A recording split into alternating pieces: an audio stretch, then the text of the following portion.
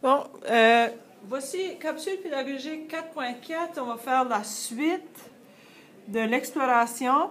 On va voir les puissances qui ont un exposant rationnel dont le numérateur est 1.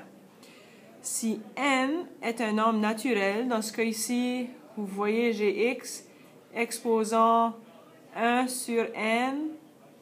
Ça fait, si n représente un nombre naturel, ça fait ici notre n, soit que ça soit 2 ou 3. Strictement positif, ça veut dire qu'il va être positif. Et que x est un nombre rationnel, ici notre x est un nombre rationnel. Alors, si nous avons x exposant 1 sur n, puis n pourrait être 1, 2, 3, 4, 5, c'est la même chose que la radicale où est-ce que n ici, vous voyez ici, il était au dénominateur.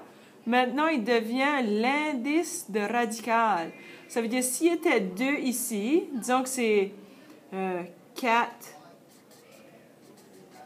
exposant une demi, le n qui était là, disons que c'est 2, il va venir ici.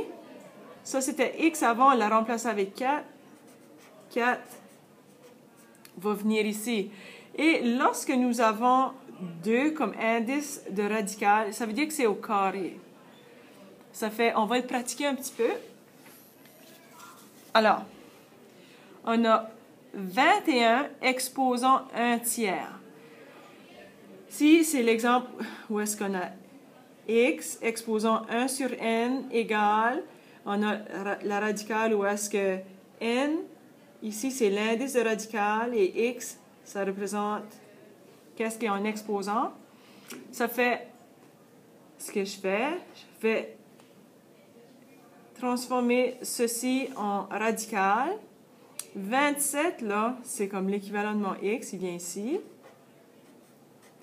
Et mon 3 devient l'indice de radical et ici. Alors, c'est quoi la racine cubique de 27? Et la réponse ici, c'est 3.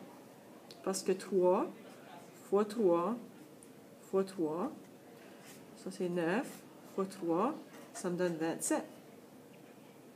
Ça fait, on vient d'évaluer la puissance sous la forme A exposant 1 sur n. Ici, la même chose.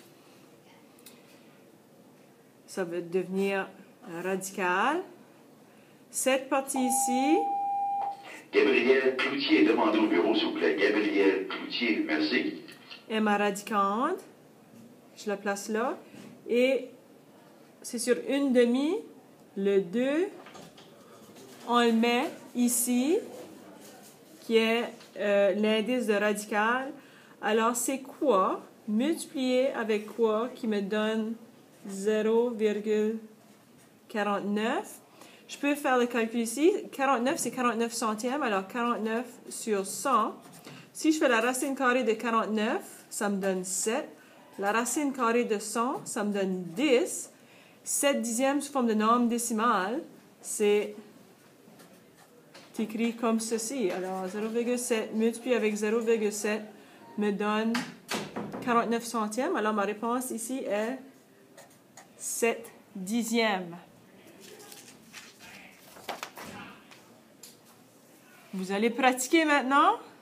Ici, j'ai la radicale où est-ce que ma radicande va être moins 64 et mon 3, je vais le placer où? C'est quoi ma réponse? Et la prochaine, 4 neuvièmes exposant une demi. Vous allez faire quoi? C'est tout.